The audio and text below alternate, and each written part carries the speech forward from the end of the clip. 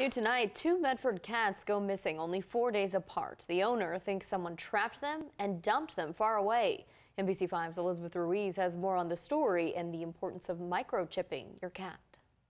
You want to get them back. A microchip can help with that. Sandra Fowler is the office manager at CATS, Committed Alliance to Strays. She says every cat brought to the organization is checked for an owner. We scan them, make sure to see if they're microchipped and get them back to their families. If a cat doesn't have a microchip or an ID tag, she says it's nearly impossible to get them back home. It's those that do have a chip who are often part of the success stories.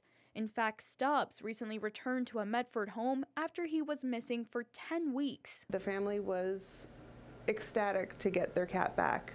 They were so excited that they were crying on the phone. Krista Bossert is Stubbs' owner. She says she's thrilled to have him back, but her other cat, Cookie, is still missing. Cookie disappeared only 4 days after Stubbs. At that point, we had two cats missing that had never gone missing before. Bossert says Cookie is 10 years old and has never run away.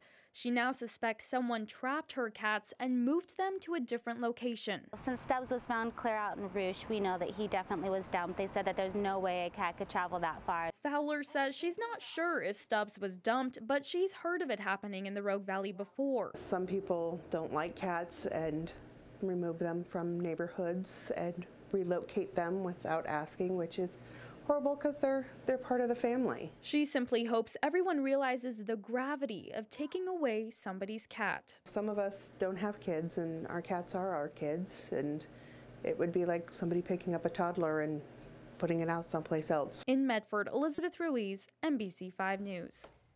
Cookie is described as a grayish-brown cat with green eyes. According to her owner, she is not very social, but she also has a chip.